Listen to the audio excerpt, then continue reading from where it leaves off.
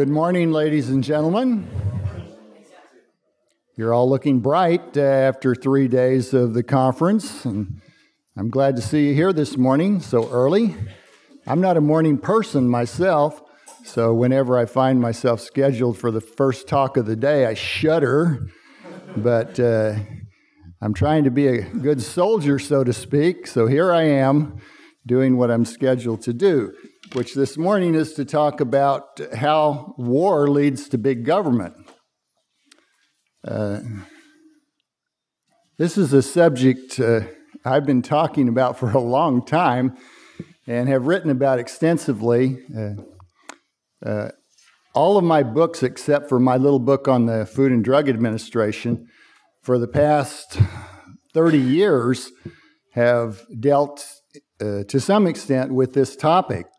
And it has many dimensions, so there's plenty of opportunity remaining for those of you who would like to continue research in this general area. Lots of interesting subjects could still be researched that have never been done properly or never been done deeply. So I certainly urge you to consider, if you are someone who's going to go on and get involved in research, to consider doing something in this area. It is vitally important. I know many of you are libertarians, and nothing is more important for the sake of freedom than understanding how war contributes to the diminution of freedom. So I exhort you, I urge you to never lose sight of how important this subject is, how vital it is to everything that we hold dear. Probably my best-known writing is a book called Crisis in Leviathan that was published in 1987, and the subtitle is Critical Episodes in the Growth of American Government, and it deals with the growth of particularly the federal government from the late 19th century to the late 20th century, and concentrates on some national emergency periods, especially the World Wars and the Great Depression. And that is where I developed many of my basic ideas I've been using ever since. But I have continued to work in the area, and a later book of mine called Depression, War, and Cold War, published in 2006, is a kind of sequel to Crisis in Leviathan. And so you'll find there certain topics related to war developed in much greater depth. I think lectures are wonderful. It's good to hear someone who's studied a topic expound them, but there's really no substitute for reading, for getting into the real nitty-gritty of the research that lies behind the generalities and abstractions that one is almost confined to in giving a talk, at least a talk to a general audience. So I urge you, if you have an interest in these topics, to think about reading these two books of mine, and they will guide you to a much greater literature that exists. Now, the idea that war promotes the growth of government and the reduction of liberty is certainly not an idea I invented. Indeed, it's been recognized to some extent, I suspect, for thousands of years. But in the way we think about war and big government nowadays, we can certainly trace it back to the 18th century. We're all familiar with Randolph Bourne's statement, "War is the health of the state." This statement comes from a work he was writing in 1918. He never completed it because he died that year. But you can Google "War is the health of the state" and find a full version of this chapter or paper by that title, and I urge you to look it up and read it. It's well worth reading. Bourne was one of those interesting characters who was in that gray area between the old or classical liberals of the 19th century and the new progressive leftish liberals of the 20th century. And he had a lot of insightful things to say about the effects of war, which he was witnessing at the time during World War I, which was in many ways the most egregious example of some of these dire effects of war on liberty that we know about in American history. But long before Randolph Bourne wrote about these things, other people certainly thought about them and talked about them and had something to say. In a letter written in 1795, James Madison said, "Of all the enemies to public liberty, war is perhaps the most to be dreaded because it comprises and develops the germ of every other. War is the parent of armies. From these proceed debts and taxes. And armies, debts, and taxes are the known instruments for bringing the many under the domination of the few.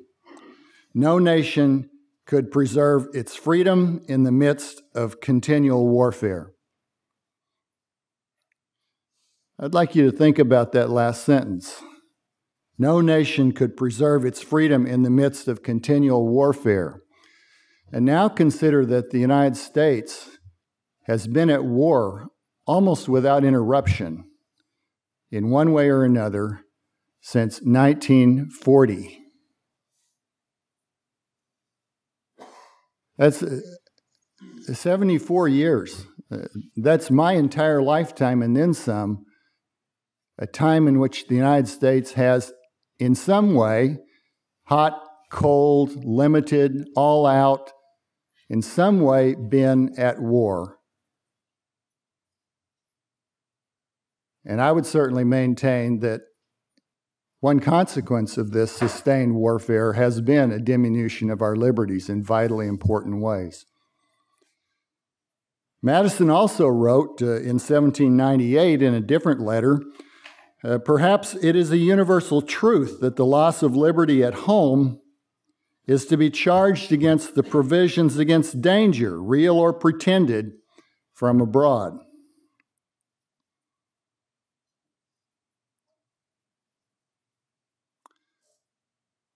That, I think, is an idea that American conservatives do not understand. I have myself a lot of difficulty taking seriously conservatives' claim that they love liberty when at the same time they manifestly love war, any time, anywhere waged by the United States. That is perhaps the worst possible position to take if one truly loves liberty. Finally, let me give you a brief statement by Bruce Porter taken from his book, War and the Rise of the State, published 20 years ago, a book I recommend. Porter was not an Austrian, actually not even a historian. He was a political scientist, but this book is historical and surveys the history of the Western nations, Western Europe and their overseas offshoots, over a period of more than 5 centuries, looking at wars and their consequences. And Porter concluded, "A government at war is a juggernaut of centralization, determined to crush any internal opposition that impedes the mobilization of militarily vital resources. This centralizing tendency of war has made the rise of the state throughout much of history a disaster for human liberty and rights."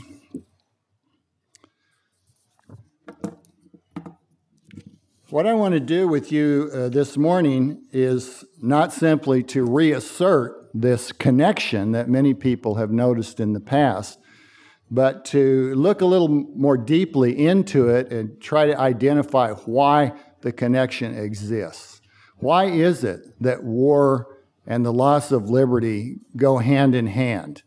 Why is it that the growth of the state in size, scope, and power is promoted by war more than it is promoted by anything else? And there are a number of dimensions of this problem.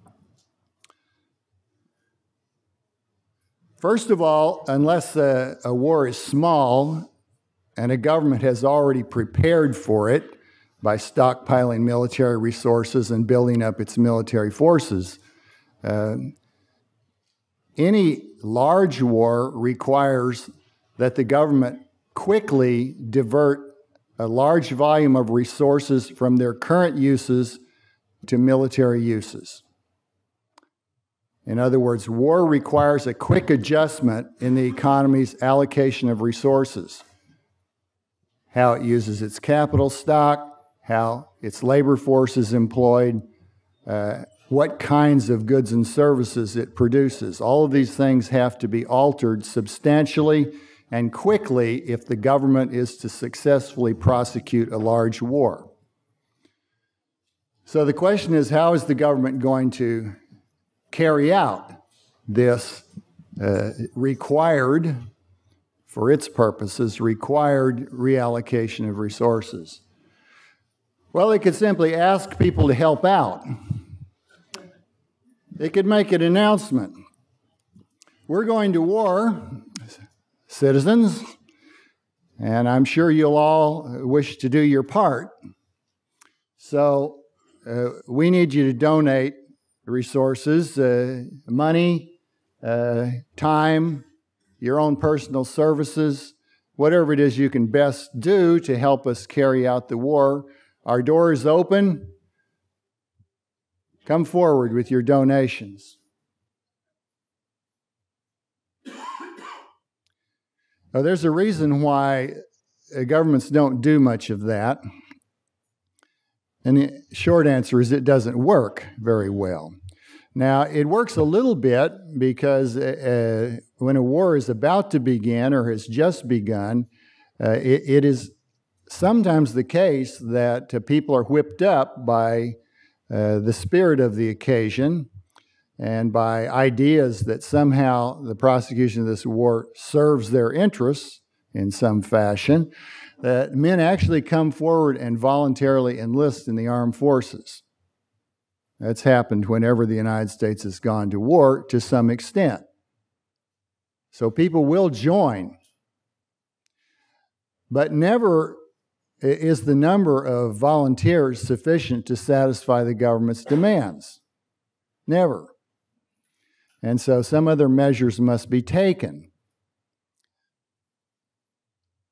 Now, the way that government normally gets control of resources is by purchasing them in markets, the same way anyone else would get control of resources.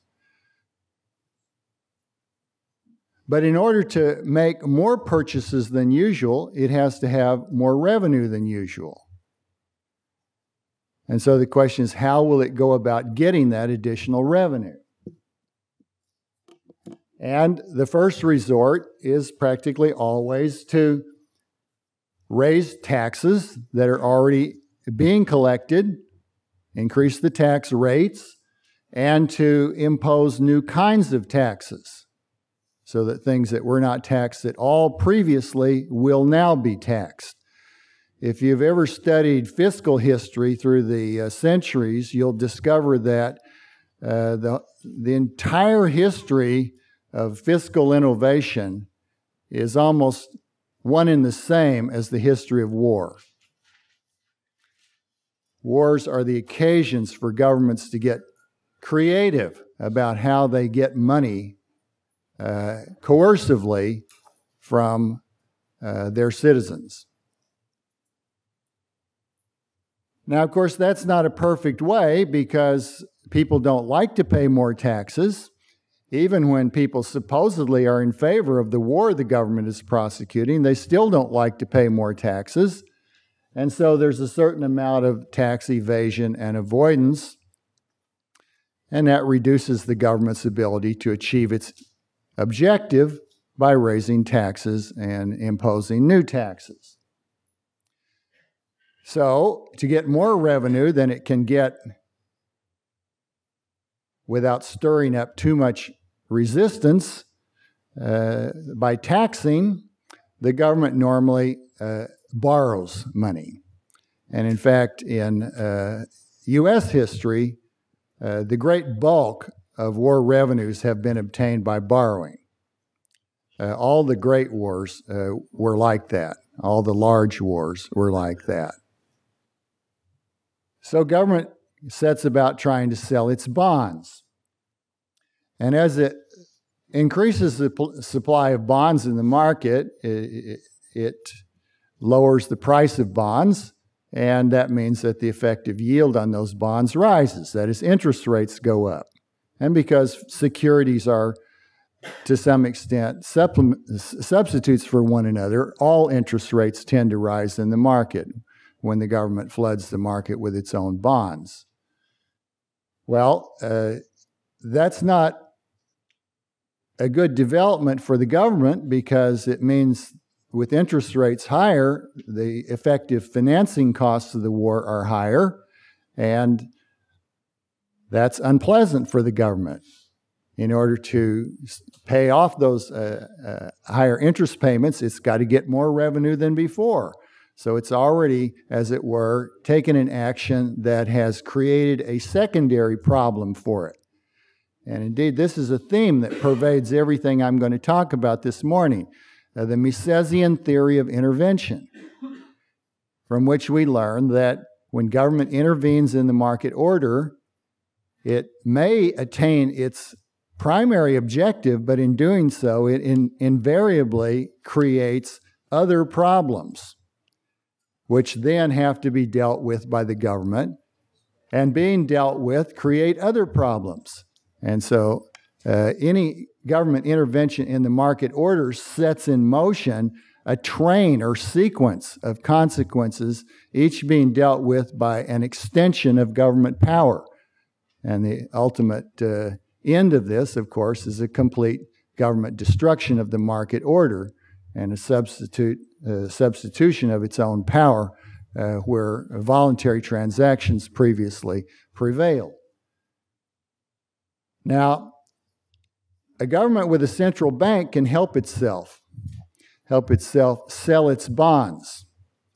And in both of the world wars in U.S. history, since the Federal Reserve System already existed after 1913, the Fed was a vital assistant, as it were, to the Treasury. It didn't always do this in the same way. In the First World War, the Federal Reserve lent to the commercial banks on very easy terms, and thereby allowed them to increase the amount of funds they had available to make commercial loans. And in doing so, they increased the money stock. And with a larger money stock in circulation in the economy, many of the people who came into the possession of the additional money allocated some of it for the purchase of government bonds, rather than just holding cash or using it for commercial purposes. And in addition, the law was changed that allowed the Fed to make these loans to commercial banks on the security of government bonds. In the original Federal Reserve Act, Federal Reserve banks were authorized to make loans only on the security of commercial paper, short-term, private collateral.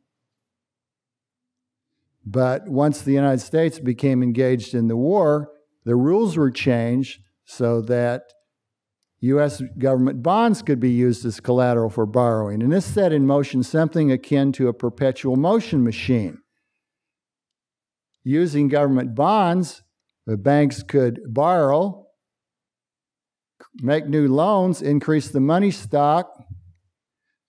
Some of the money would be used to buy government bonds. Bonds would be used as collateral for borrowing further from the Fed. And the banks and the Fed were chasing each other's tail in this way, right up to the point where between 1915 and 1920, the U.S. Money stock doubled. And as luck would have it in that case, the quantity theory of money worked to perfection, because most price indexes show that between 1915 and 1920, the price level exactly doubled. So it's an excellent illustration in that case of the quantity theory, but it also shows that inflation is one of the taxes the government imposes on the holders of monetary assets in the prosecution of a war financed by borrowing. Something similar was done in the Second World War, but more importantly, in that case, the Federal Reserve engaged in open market operations, itself going into the market for existing U.S. government bonds and increasing the demand for them so greatly that the interest rates were kept extraordinarily low, very, very low. And that meant that the financing costs for the government's borrowing, which it used to pay for the majority of its war expenses during World War II, were kept very low. And also in World War II, to a lesser extent, the Fed actually purchased outright new U.S. government bonds. And at that time, that hadn't been done before and had not been permitted before by the Federal Reserve Act either. So the central bank always serves directly or indirectly in some way to assist the government in borrowing funds, which it will then use to make purchases to prosecute the war. Sometimes even these monetary actions seem inadequate to the government planners, and so they resort in addition to control of capital markets. They may forbid certain kinds of lending. In World War II, for example, they almost forbade all forms of consumer installment credit, which had become a very common way for consumers to finance large purchases in the 1920s and 30s. The Fed actually imposed a rule that almost outlawed consumer installment lending during the war. During World War I, the government created something called the Capital Issues Committee, which attempted to bring pressure to bear on lenders so that lending would be diverted from places where the government thought it would not serve their war purposes to loans where it would help to build up industrial capacity in areas related to the war. So there are many direct and indirect ways by which the government's prosecution of the war with borrowed money leads to distortions of the capital markets, rigging of the capital markets, and similar measures. Now, again, every time the government takes any kind of action to assist itself in getting resources for war by making rules operate differently, it sets in motion evasion and avoidance and creates, as it were, a resistance that's working against what it's trying to do. And this, again, is the theme of everything I'm talking about this morning. Resistance. None of these things works to perfection. None of them works in a way that pleases everybody. In short, when government goes to war, no matter how popular this war is said to be, it is basically trying to do something that people do not want to do. If you understand nothing else this morning, understand that. A lot of these details, as important as they are covering up the basic fact that war is something the state imposes on people. Now, every history book you read will tell you World War II was completely popular. There was hardly any resistance at all. And in some ways, that's true. There weren't demonstrations in the streets against World War II. There weren't a lot of people, relative to the population, even expressing opposition to that war. Nonetheless, in a multitude of ways, people were taking actions that demonstrated that they did not want to do what the state was trying to get them to do by its war controls. Black markets flourished, for example. Many, many goods had black markets during World War II in order to evade the government's price controls. All kinds of illegal actions were taken. In these ways, people demonstrated that they did not want to do what the government wanted them to do in support of the war. Labor unions went on strike even when the government had imposed a no-strike rule. In the case of the bituminous coal miners, John L. Lewis fought a virtual war with President Roosevelt. Coal was such a vitally important resource in World War II, providing fuel for the steel industry and other important war industries, that the coal absolutely had to be obtained. And Lewis knew that. And he also knew that only the members of his union could get the coal out of the ground in the quantities required. So he actually stood up to the President of the United States to such a degree that on 2 separate occasions, the coal mines were nationalized. But what did that mean? You couldn't send soldiers to dig out the coal. They didn't know how. The coal miners still had to do the job. So basically, Lewis and his union members had the President of the United States over a barrel. And the President hated it. And he used to express the desire that Lewis would die. As it turned out, Lewis outlived the President by about 25 years. So I suppose you could say he had the last laugh. But he also managed during the war to get large wage increases for his union members, much above the government standard. So this sort of activity is just one example among many of the fact that the government is trying to carry out a war. It's trying to do what people do not want to do.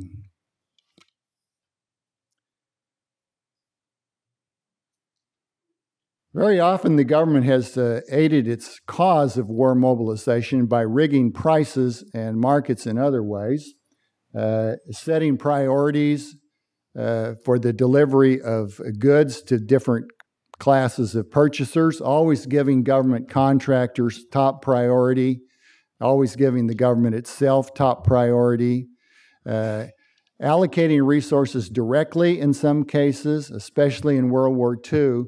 An extensive system of direct physical allocation of resources was put in place, and midway through the war, the government had finally arrived at something called the Controlled Materials Plan, which was a way of allocating in physical units steel, copper, and aluminum to different users, starting with giving certain amounts to the War Department, the Navy Department, the War Shipping Administration, and then allowing these government purchasing organizations in turn to give physical allocations of these vital materials to their contractors, and below that the subcontractors of the contractors, and so on down the line. This was a plan that resembled in many ways the kind of planning that was being carried out in the Soviet Union under Stalin's 5-year plans. Now, immediately when wars get started and the government starts increasing its purchases for certain kinds of goods and services, the prices are driven up by that action. And that threatens the government's program, because it means there's that much more money that has to be obtained somehow in order to pay those higher prices. So the government wants to stop the prices from rising at the same time that it's increasing the demand for particular goods and services. It wants to have it both ways, and it does that by imposing price controls. In World War I, the price controls were selective, and they were put on about 80, as I recall, industrial commodities that were in especially high demand for government production programs for war. Things like copper, leather, cement, steel. In World War I, the government did not impose general price controls. It did not attempt to control consumer good prices. In World War II, on the other hand, government directly controlled about 40% of all the prices through its own contracting because it would set the prices it would pay for contractors when it made deals for them to provide either materials or services to the war program. And of course, eventually, more than 12 million people's wages and salaries were set because they were members of the armed forces. So, of course, they had no control over their pay either. And wage controls were imposed on almost everybody else in the whole economy, rent controls and price controls over almost all consumer goods as well. And these controls were developed slowly, piece by piece, as problems arose. And what you can see, if you follow their history, is the Misesian theory of intervention working itself out. Control one price, you create a problem somewhere else. Control that price, you create a problem somewhere else. And eventually the only solution will be comprehensive price control, completely setting aside the price system. Now, there are a lot of important consequences of the states having done that. And one is that some of the standard statistics that we use to measure what is going on in the economy become meaningless. Most economists, mainstream economists, believe that World War II saw some kind of a gigantic miracle of production. It was a huge burst of output, so great that it raised output far above the measured capacity of the economy. And apart from the curiosity of that phenomenon, I mean, how can you produce more than your capacity? It has obviously been nothing but an artifact. That is, the prices used to measure GDP during World War II are not market prices. And so they're really meaningless. And a GDP measured with meaningless prices is itself meaningless. So the great output bulge of World War II is an artifact of mismeasurement, period. It didn't happen. Now, it's clear that many forms of production did increase during the war. There's no doubt that steel output went up and copper output went up and the production of various particular goods went up. But that's not the same as saying the whole economy was flourishing, because what we were seeing there was basically a substitution, guns for butter. Guns for butter. And we were also seeing a substitution that took resources away from the production of goods that either satisfied consumers immediately or were used by private investors in ways that would later satisfy private consumers into uses that served only one purpose, which was the death and destruction of enemies. Now, you may think that was a grand end purpose in the circumstances or not, but in either event, one thing it was not was something valued by consumers in their usual way. So talking about war prosperity during World War II, and to a lesser extent even during World War I, is simply a mistake.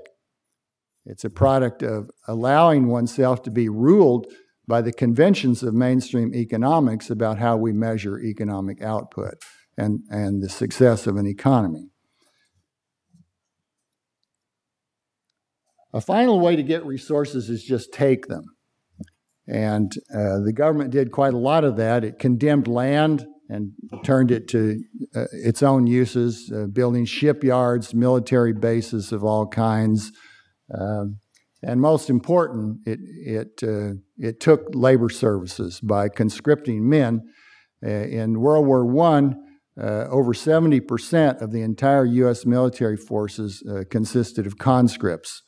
The draft was put into effect immediately after the United States declaration of war in April 1917, but the Army had already formulated its plans for drafting people long before the war even began. So the soldiers' labor was drafted, and in this sense, it's accurate to say that both of these wars were fought primarily with slave labor. You had a choice, of course. You could submit to the draft, or you could go to prison. And people who were sent to prison for draft evasion or avoidance fared very badly in prison.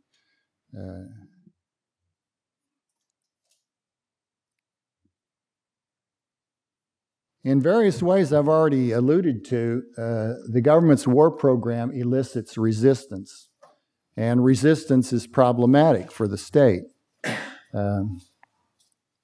If resistance gets out of hand, as the government feared it was getting in World War I especially, it is inclined to simply crack down on the ways in which resistance is expressed. And that includes through speech, through publication, through the conduct of meetings, and through all sorts of exhortation that resistors may make to keep other people from helping out with the war program, whether by entering the Army or by lending money to the government or in any other way. The government simply will not tolerate this kind of resistance when it's waging a major war. And so it cracks down on it. So there are suppressions of rights of free speech, the press, petition for redress of grievances, and all the rest of those things that people think are guaranteed by the First Amendment to the U.S. Constitution. They're not. The Constitution is, and even in normal times, worth precious little, and during a major war, it isn't worth a damn thing.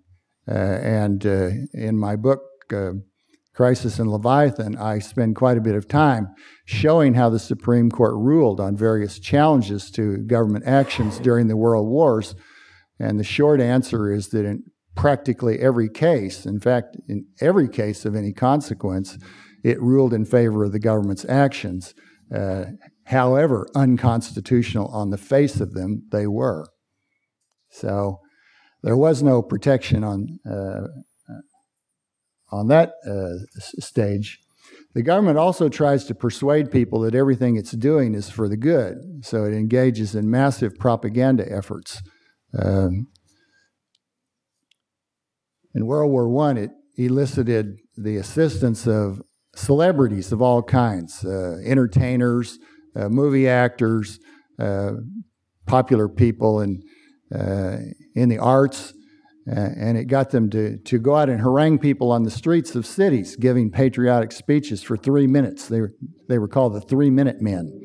But it also censored the press, shut down hundreds of newspapers, forbade the circulation of newspapers, in some cases through the mail, which in those days many newspapers were sent through the mail, particularly foreign language newspapers that were abundant in those days. The country was full of recent immigrants from many, many parts of Europe especially, and they'd all developed news media of their own, and the government just clamped down on all these things and imposed a rule that before they could publish anything, they had to translate it into English and get the approval of the government censor.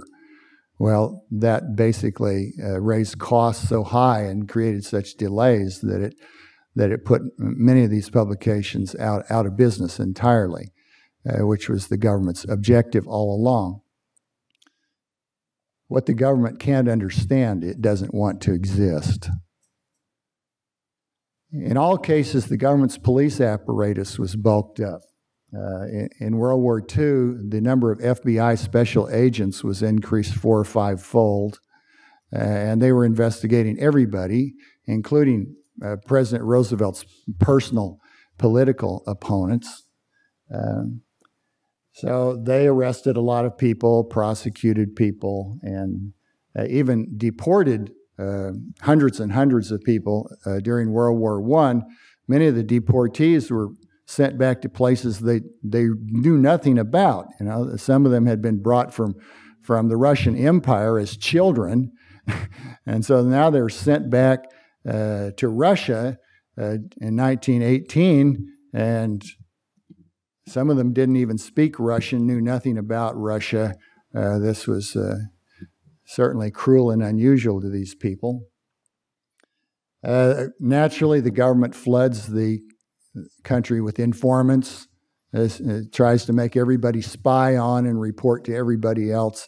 If some of these things are starting to sound familiar, there's a reason for that. Because since 2001, the government has ramped up its activities in all these ways, particularly of surveillance, spying, cultivation of informants, and other ways of infringing on our liberties. And at the same time that the government wants to know everything about the people, it wants the people to know nothing about it.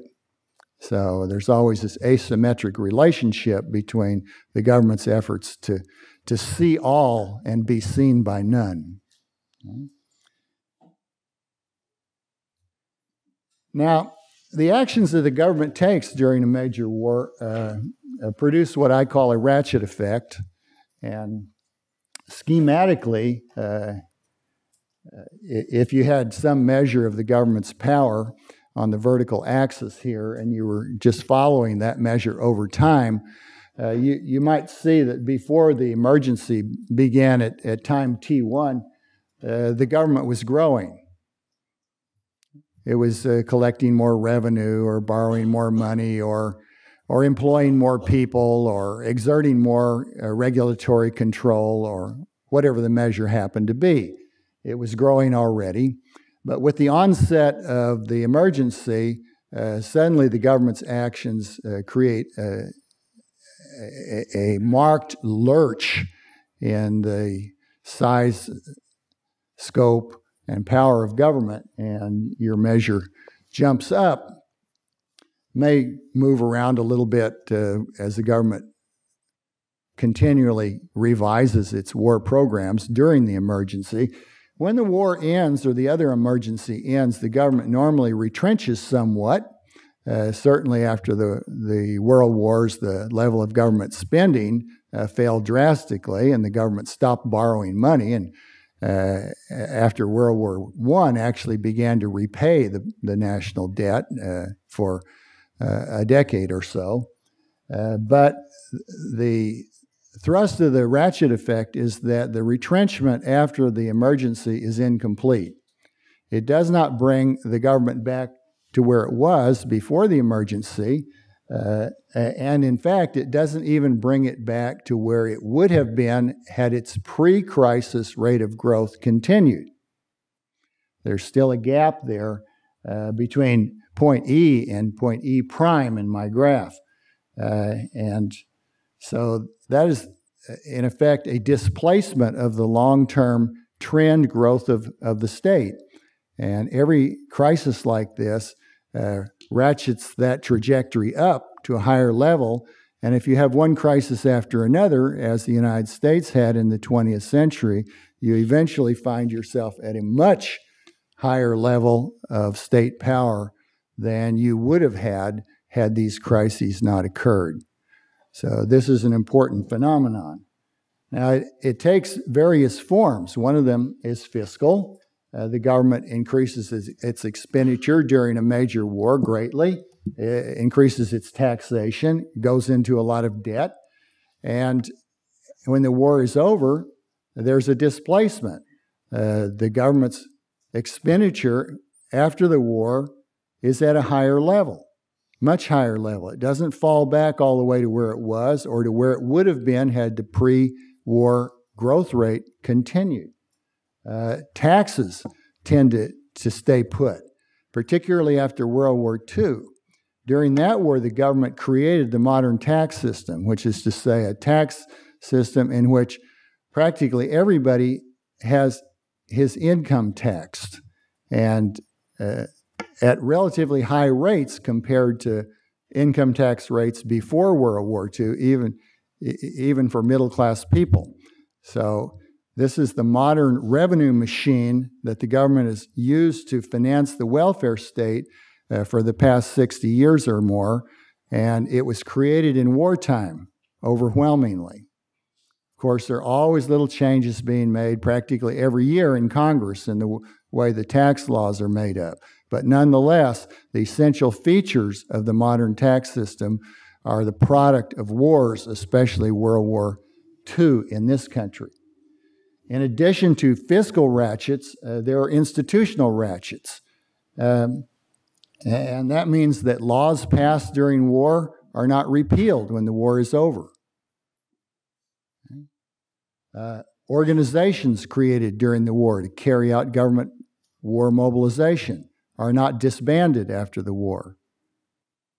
Precedents are set. Actions that were first taken during the war then serve as rationales or excuses for the government to take similar actions afterward, even in non-emergency periods. Third, there are ideological ratchets. And as I'm working down the list here, I'd like to emphasize that we're moving to more important kinds of ratchets. When I've talked about my ideas over the years, many of my colleagues in economics have wanted to concentrate on one measure, like government spending or government taxing or something, and they would dredge up some data that seemed to refute the ratchet phenomenon. But the ratchet phenomenon is multidimensional. It doesn't always operate in a way that every dimension of it moves identically.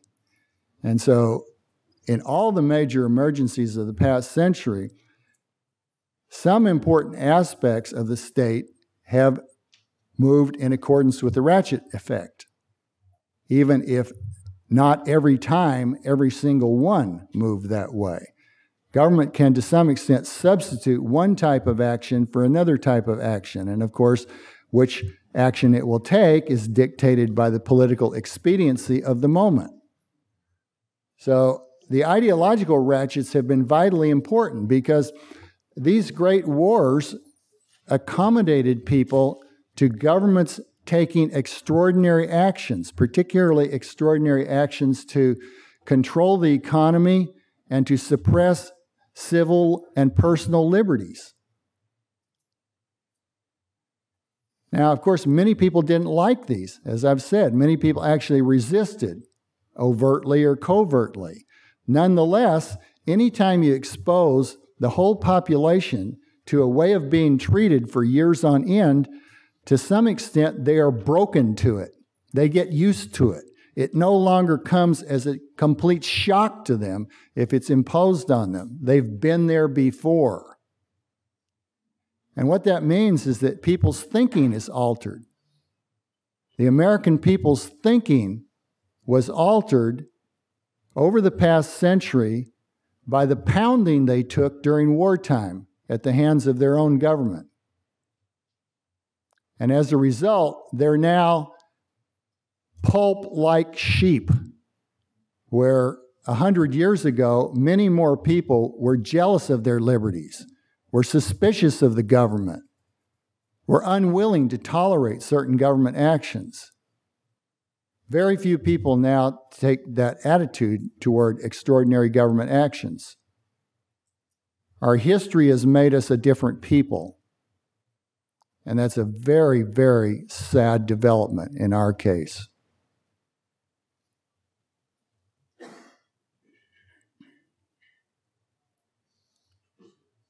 Here's just one example I can show you of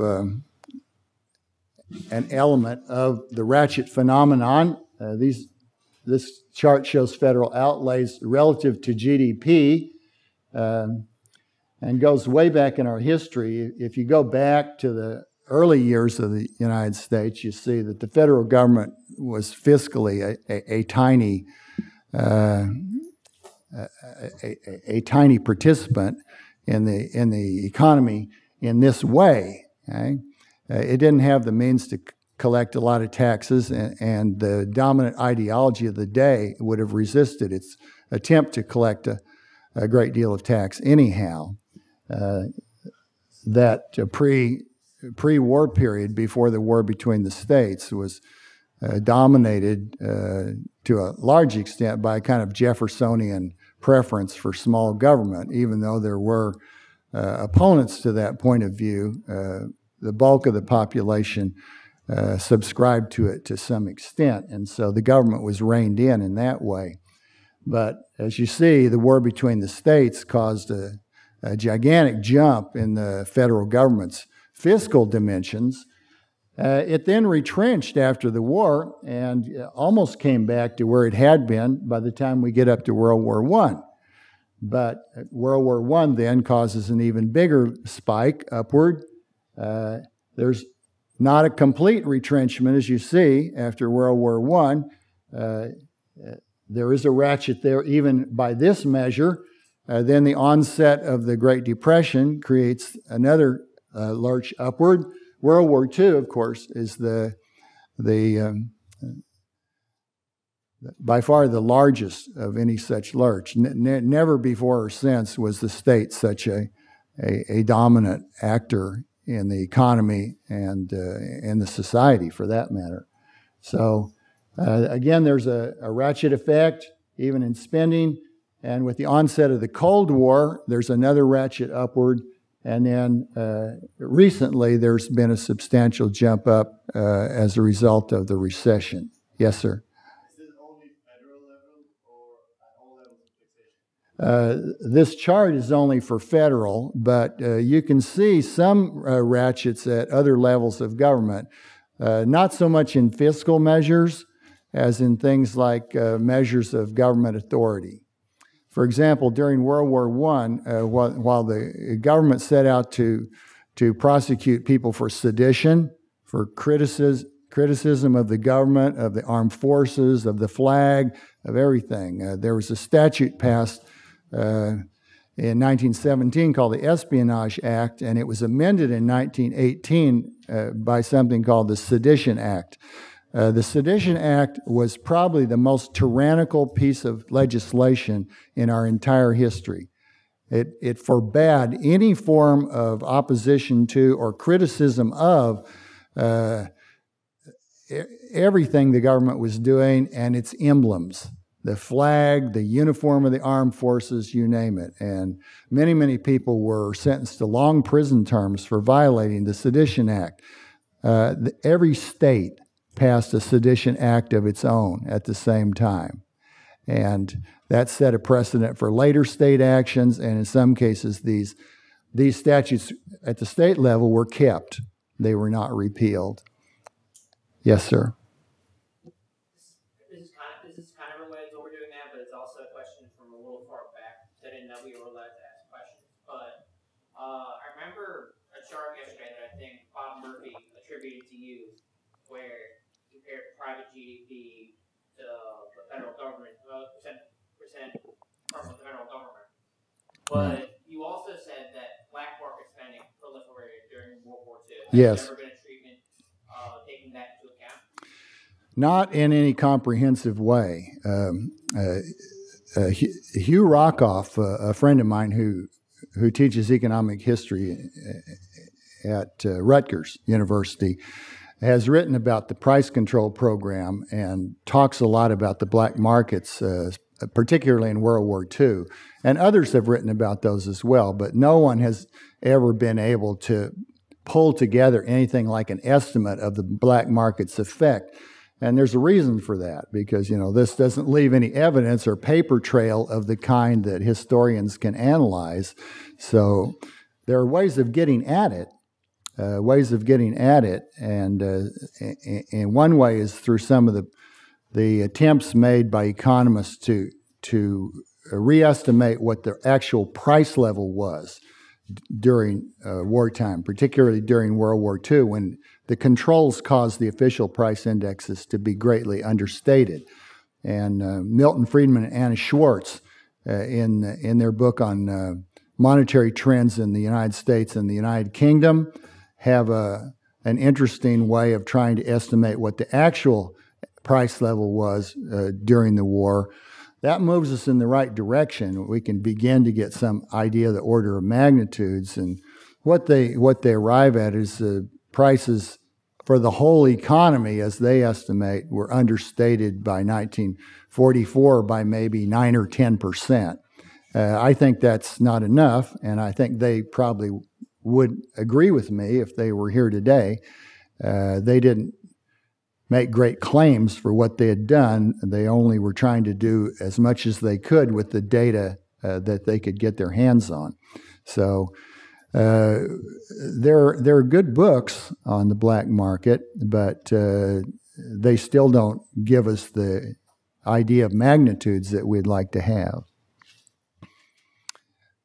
Do we have any more questions? We're almost out of time, but we have a few minutes. Yes, sir. About a month ago, Tyler Cohen wrote an article in the New York Times saying that, I think the title of the article was "Lack of Major Wars Right Now is Stunting Economic Growth."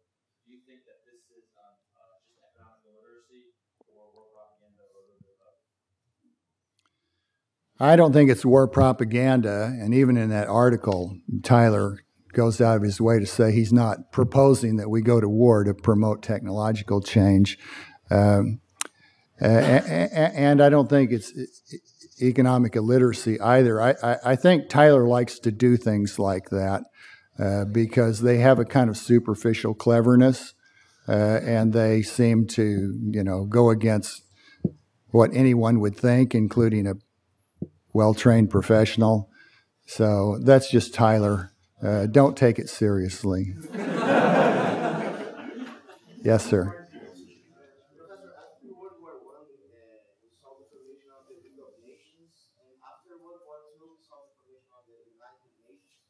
And do you think that this geopolitical leaderships will try to wage more wars in order to keep more the expansion of worldwide political organizations which would unify sovereignty and individualism more collectively? I'm skeptical that there was any kind of grand understanding like that. After both of these wars, many people were sincerely appalled by the carnage. And some people sincerely believed that the outbreak of future wars could be prevented or at least reduced by international cooperation for collective defense purposes. Now, in retrospect, that obviously has not worked.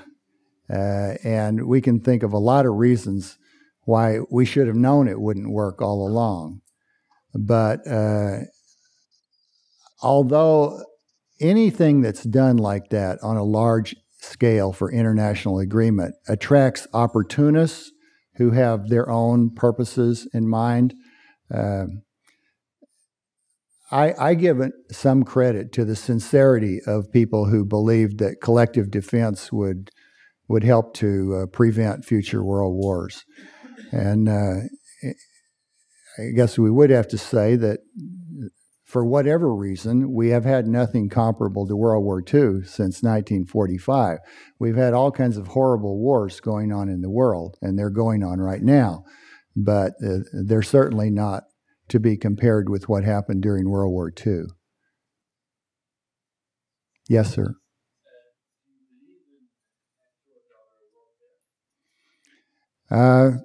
Well, this again, I don't believe in warfare so much as I believe that there are a lot of people with their interests at stake, and they're trying to use whatever powers they can grasp to serve their purposes.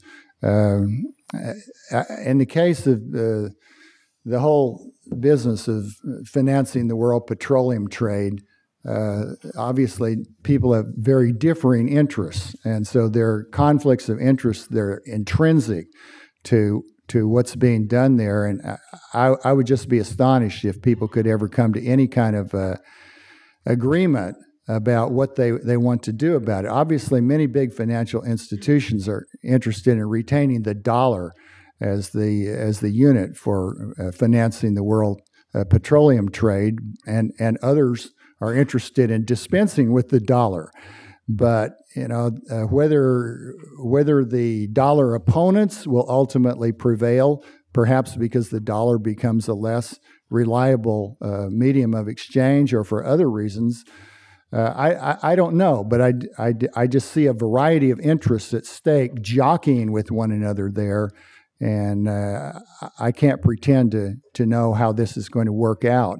It depends on so many different things, including wars in the Middle East particularly, but also depending on financial developments in Europe and the United States, Japan, China. Whenever we talk about anything on a global scale like that, there are just so many dimensions, so many things that need to be taken into account that it's very difficult to reach a conclusion with any certainty. Yes, ma'am.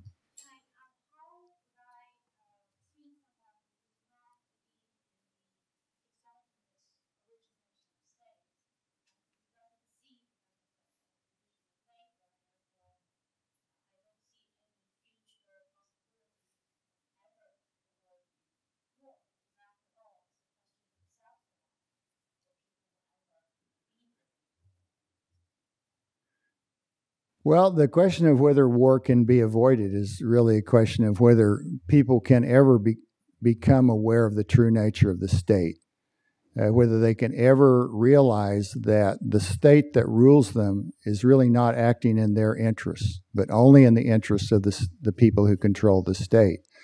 And clearly, when war comes, many people almost instinctively go to the assistance of their own states. And there are a lot of reasons for that. I don't know whether people can ever be led to go beyond that kind of feeling of attachment to the place and the people they know best. But I have a dream